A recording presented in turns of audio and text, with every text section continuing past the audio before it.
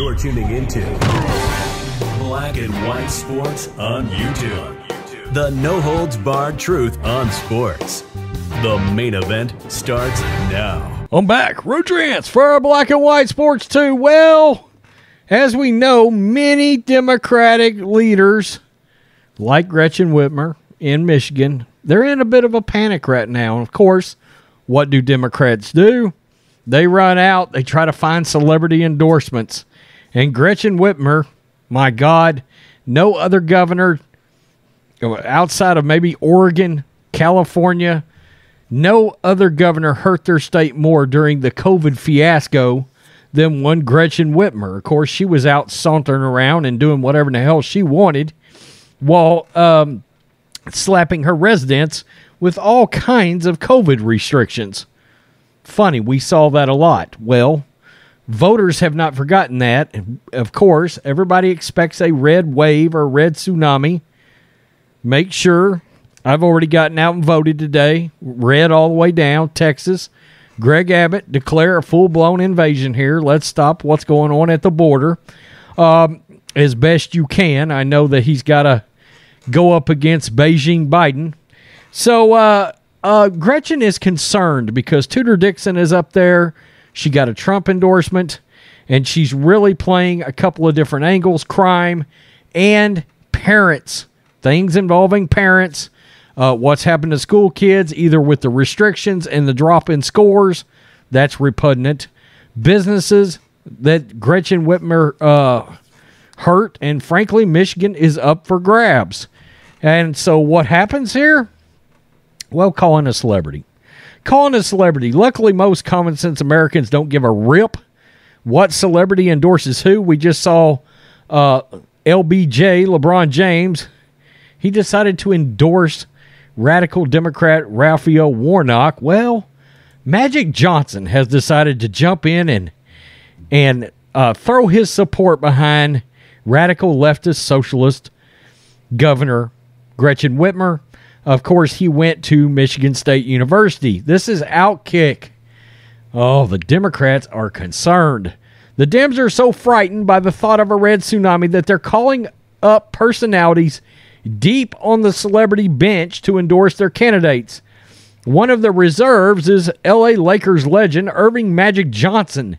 He tweeted his support for Michigan Governor Gretchen Whitmer on Monday on the eve of a high-stakes fight for Michigan's governor's seat between Whitmer and Republican challenger Tudor Dixon. I like Tudor a lot. Quote, I hope that Governor Gretchen Whitmer gets another 4 years as governor of Michigan. He might as well have tweeted, I hope Michigan gets run straight into the shitter. He should have just come out and tweeted that.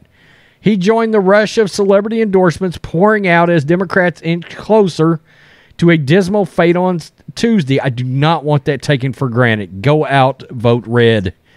Magic's going to have to pull a rabbit out of his hat or ass and tens of thousands of fake ballots to put Whitmer back on the governor's seat. Quote, tell me you don't live in Michigan without saying you don't live in Michigan. One Twitter user responded. Yeah, I tried to figure that out too. I was like, aren't you in L.A.? Aren't you in L.A. right now? Quote, I've been waiting for another billionaire to tell me how to go vote.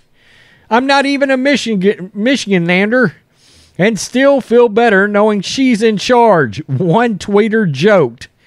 The 63-year-old Johnson was scheduled to appear at Whitmer's rally in East Lansing Monday night. He last appeared on the political stage in 2020 during then-candidate Joe Biden's presidential campaign trail. Whitmer has been grilled for her poor job as governor. There's Clay Travis.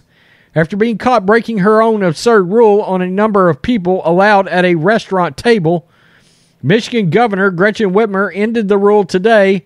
How about ending all COVID restrictions in Michigan, Governor? They're nonsensical. And my God, that was just May 24, 2021.